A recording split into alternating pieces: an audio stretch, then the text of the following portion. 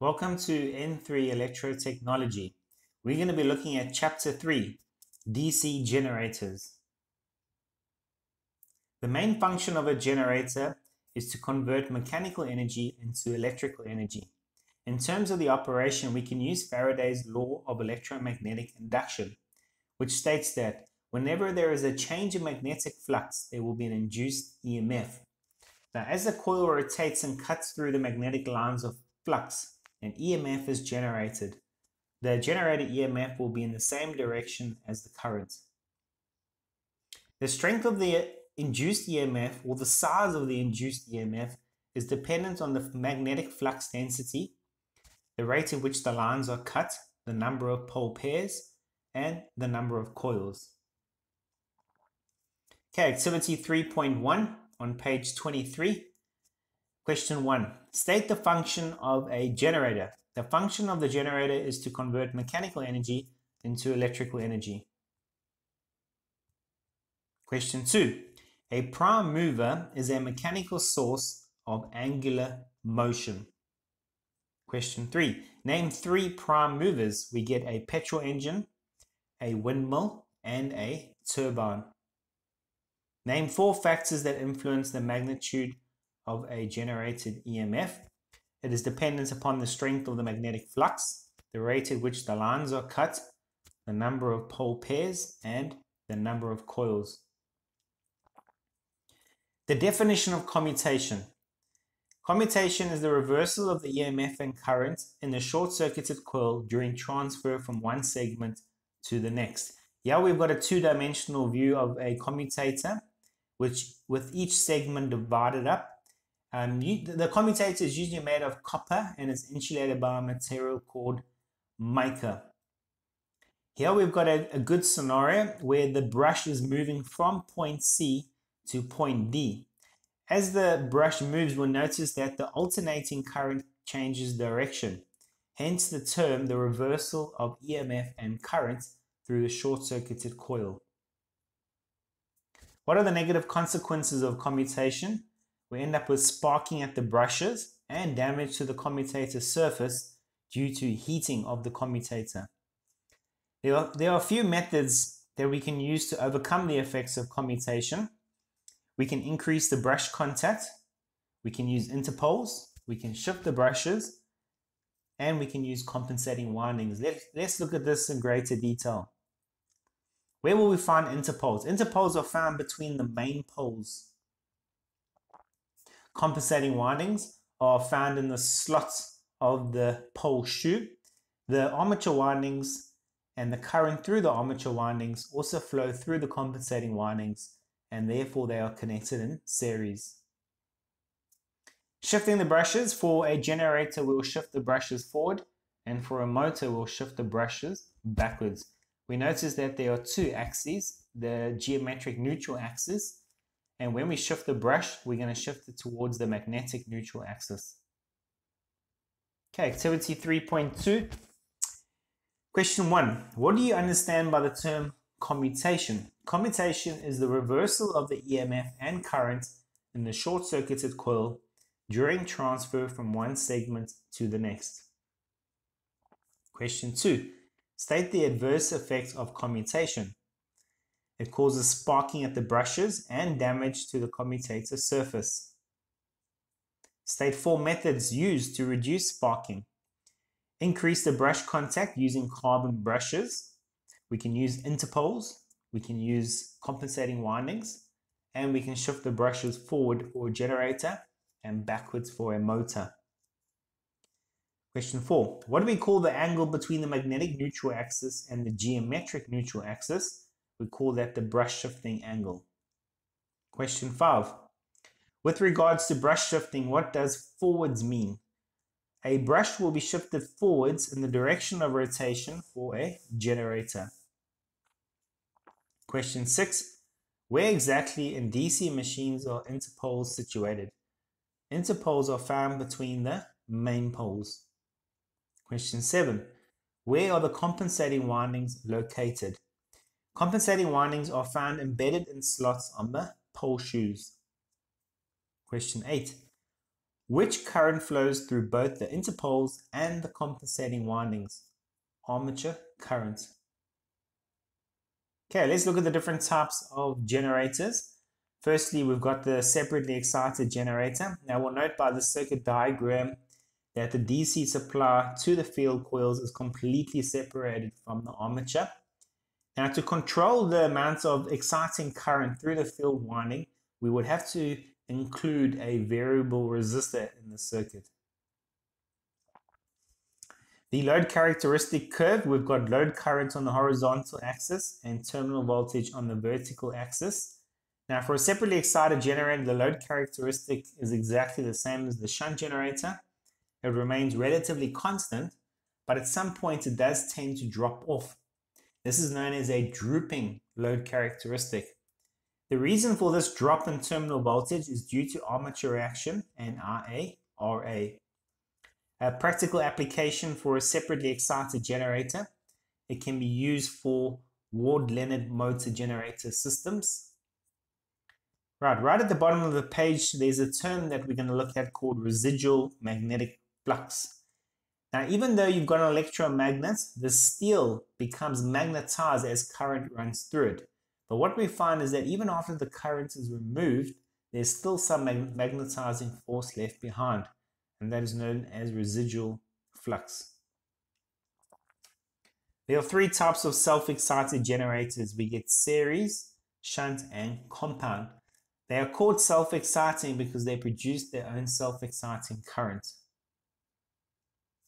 Okay, let's look at the series wound generator. The field winding is connected in series with the armature. Our generator is producing armature current and supplying electrical load. Because it's a series circuit, current remains the same and voltage is divided. Hence, if we look at the generated EMF formula, we'll notice that there are 3 volt drops. We've got the terminal voltage across the terminals, we've got a volt drop across the armature, and we've got a volt drop across the series winding. The load characteristic for a series generator is known as a rising load characteristic. At some point though, it does reach saturation. The application for a series wound generator, it can be used for boosters for long transmission lines. Let's take a look at this shunt wound generator. It's got a field winding connected in parallel with the armature. Our generator is still producing armature current. At the junction, most of the current goes through the supply and a small amount of current goes through the shunt winding. Hence, our formula for the generated EMF is slightly smaller. We only got 2 volt drops, as voltage remains the same across the terminal voltage and the shunt winding. Okay, as we said earlier, the shunt wound generator has the same load characteristic as a separately excited generator. It has a drooping load characteristic, and that is due to armature action and RA. Shunt wound generators are used for charging batteries. Okay, this brings us to our first calculation, example 3.1, and this is a shunt wound generator. Example 3.1 is a shunt wound generator with a shunt field resistance of 200 ohms and an armature resistance of 0.15 ohms and supplies 45 amperes at a terminal voltage of 250 volts to a certain load. The first part of the question is to calculate the armature current. Now, to calculate the armature current, it is the supply current plus the shunt current. The supply current is 45 amps, and to calculate the shunt current, it's going to be the terminal voltage divided by the shunt resistance. The terminal voltage is 250 volts and the shunt resistance is 200. Is there a small amount of current going through the shunt winding? Most of the current goes through to the supply. And our armature current is a total of the supply current and the shunt current. Okay, part 2 of this question. Calculate the generated EMF. Now for a shunt generator, we must remember it's always a positive sign because the EMF induced is in the same direction as the current. Okay, the terminal voltage is 250. The armature current is 46.25. the armature resistance, which is the smaller value of 0.15, and that gives us a generated EMF of 256.938 volts. Okay, the third part of this question is to calculate the power delivered to the load. Now this is a DC circuit, therefore there is no power factor involved in this circuit. So the power formula for a DC circuit is V times R. The current that we're going to be using is the supply current. Our terminal voltage is 250, the supply current is 45. And if we simplify that, we're going to get 11.25 kilowatts. Okay, our next example, if you want, you can push pause at this point and double check that you understand the previous question. Example 3.2, a shunt wound generator delivers 2.5 kilowatts of power at a terminal voltage of 200 volts. If the shunt field resistance is 120 ohms, calculate the following. Okay, first of all, this is a parallel circuit and it is a generator, therefore our formulas are going to be positive. Now in part A, we're going to calculate the armature current, which is a combination of the supply current and the shunt current. To calculate the supply current, it's going to be power over voltage. To calculate the shunt current, it's going to be the terminal voltage over the shunt resistance. They substitute those values in. Our power is 2,500 watts. The terminal voltage is 200.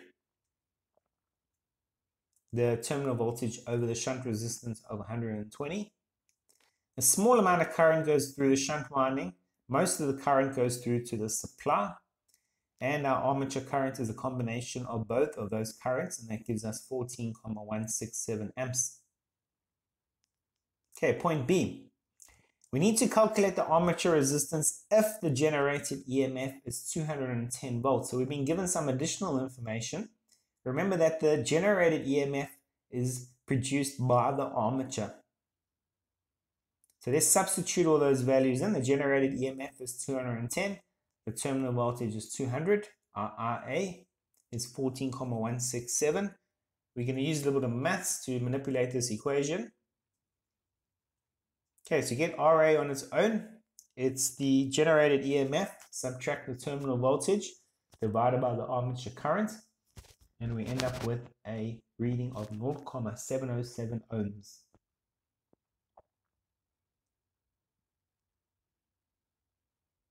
Okay, the next example is a series wound generator. A series wound generator delivers 20 amperes at 250 volts to a certain load. If the series field and armature resistances of 0.1 ohms and 0.2 ohms respectively, calculate the magnitude of the generated EMF. Now this is a series circuit, so it's important to note that current stays the same and voltage is divided. That's why for a series circuit, to calculate the generated EMF, we've got 3 volt drops. We've got a volt drop across the terminals, which is 250 volts. We've got the volt drop across the armature, and we've got a volt drop across the series winding. Current remains the same. Therefore, the armature current is going to be the same as the supply current.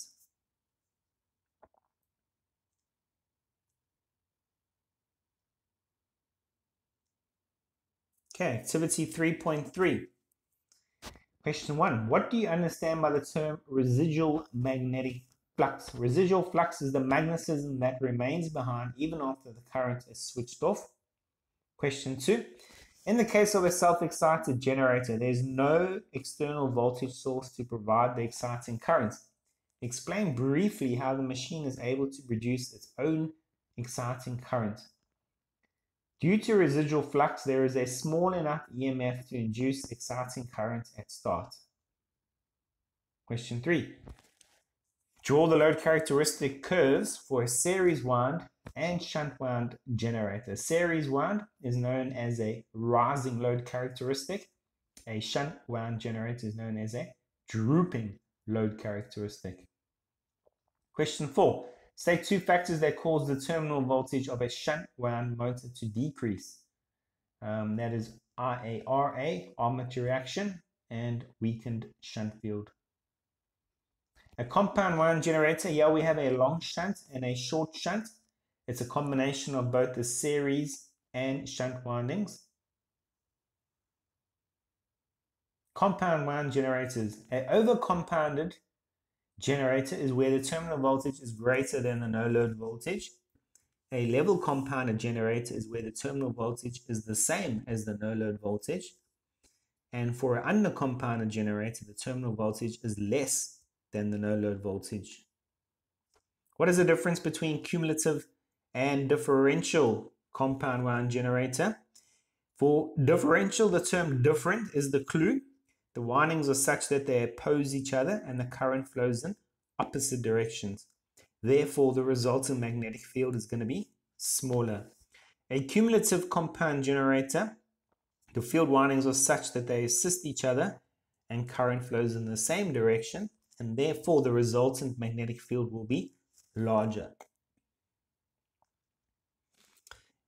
In the case of a separately excited generator, can the field coils be overexcited? Explain your answer. Yes, the field coils are supplied by an external voltage source. The exciting current can be quickly reach high values. A rheostat or variable resistor is used to control the size of the exciting current. Question 2. Explain what you understand by the term excitation. Excitation means passing current through a coil which then produces a magnetic field, such as separately excited and self-excited. State what is meant by a separately excited generator and give one use of this machine. The DC supply to the field coils is completely separated and is used in motor control systems. Question 4. Explain what is meant by self-excited.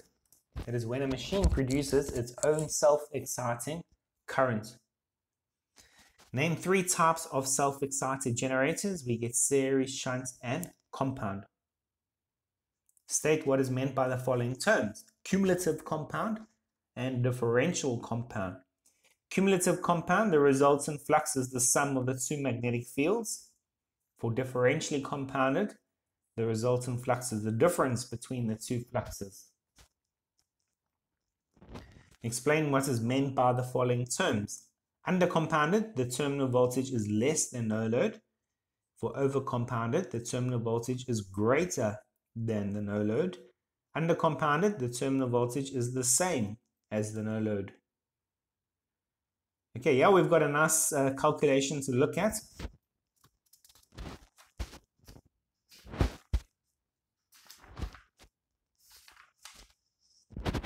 Okay, question 9.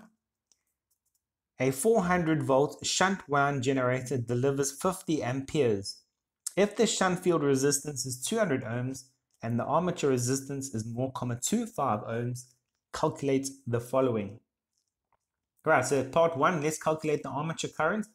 For a shunt wound generator, it's going to be positive, and the armature current is a combination of the supply current and the shunt current. Our supply current is 50 amps. To calculate the shunt current is going to be V over R shunt.